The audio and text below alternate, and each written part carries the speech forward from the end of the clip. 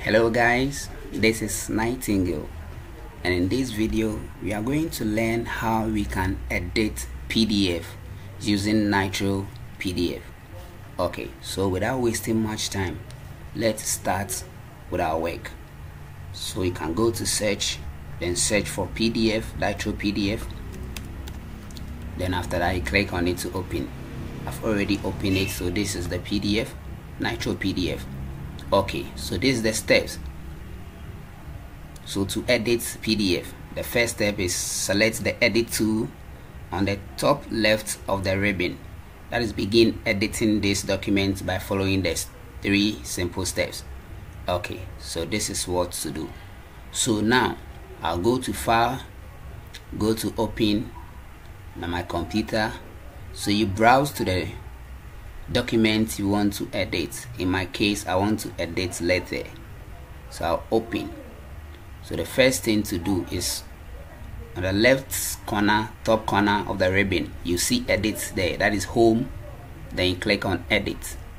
So here you can select any place you want to edit. So let's say I am pleased, so I'll add well to this.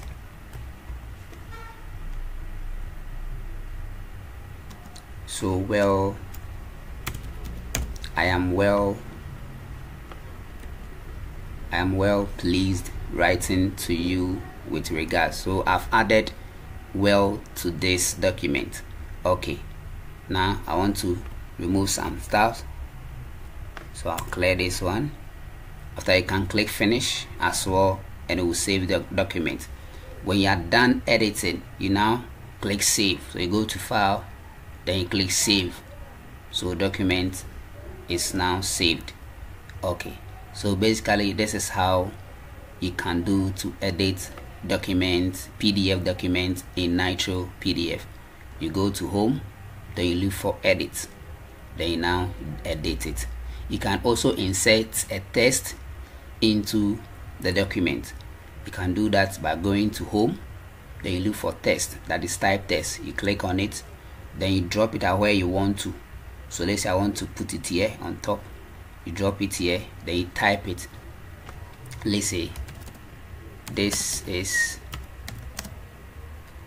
CodeLytical, like this, simple. You can select it. You can select this, then change the font.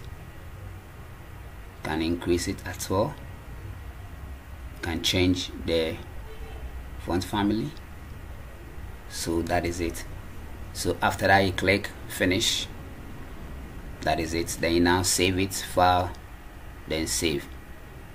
So basically this is how you can do to edit PDF document using Nitro PDF. Thank you very much for your time, and thank you for learning.